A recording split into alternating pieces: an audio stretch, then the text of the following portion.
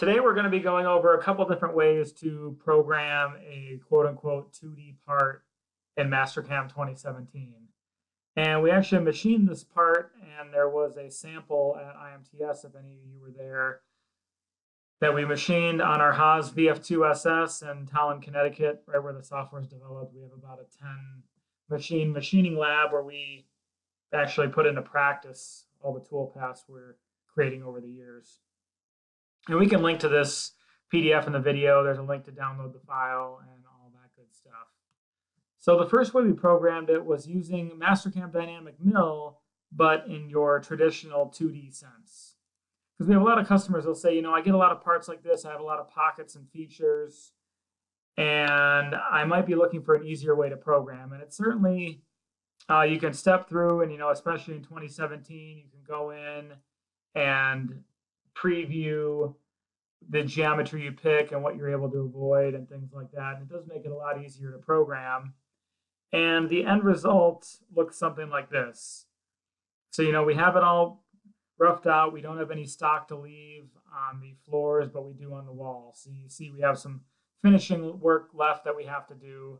But remember that all the dynamic roughing strategies are just that. They're for roughing the part and then going back and cleaning up with a finish tool. So instead of doing all those, I think it was op 8 through op 39, so 31 operations to get that complete. We could probably pick more sections per tool path, but it's kind of the standard way I would see someone program that using just the 2D software. Now, when we go into the 3D side of the software, so that's in your toolpath bar here, and under 3D, there's a strategy called Opti-rough. And think of Opti-rough as it's best used as a rest mill operation. So you'll see here it says Dynamic Opti-rest. So what we first do is create a stock model of the material we want to remove.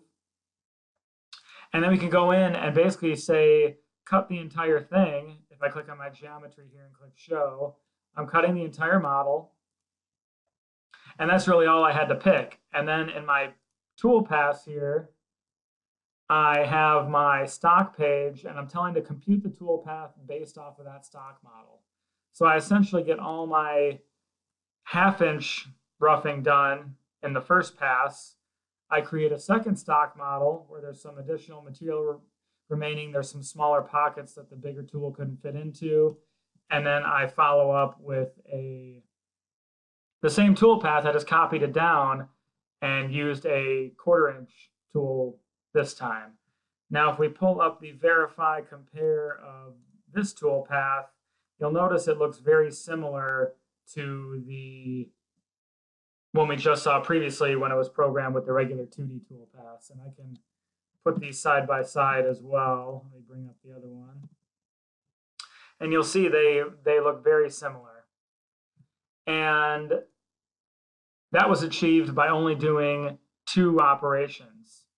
So someone who's getting parts like these can see the difference in programming time between the two. We're looking at, 30 minutes to maybe an hour programming it the first way, and just minutes programming it with the Opti-rough strategies. So I hope you guys learned a little bit about this, and we'd be happy to get more into detail if you give us a call or an email. And thanks for reading our email blast. Take care.